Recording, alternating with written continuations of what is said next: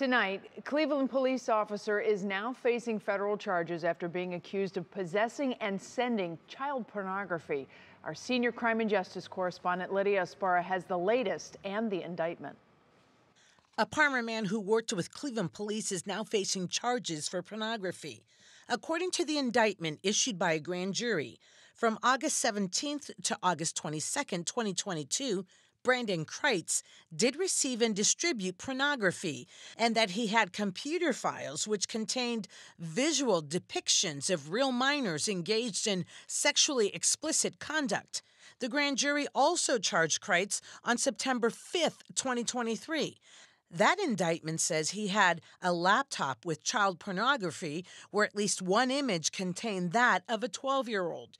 The Department of Justice is handling this case, which means the 32-year-old faces federal charges. He's now in custody of the U.S. Marshals.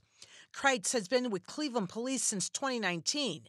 Cleveland police released a statement saying this: on September 2023, the Division of Police was made aware of the investigation being conducted by the Federal Bureau of Investigation and immediately placed Kreitz on restricted duty assignments, working with no public contact. Kreitz had been working as a patrol officer in the 2nd District. He pled not guilty to all the charges. Now, there is another hearing for Kreitz on Wednesday, with the trial that is set to begin sometime in December. Betsy? All right, Lydia, I'm sure we'll stay on top of things. Thank you.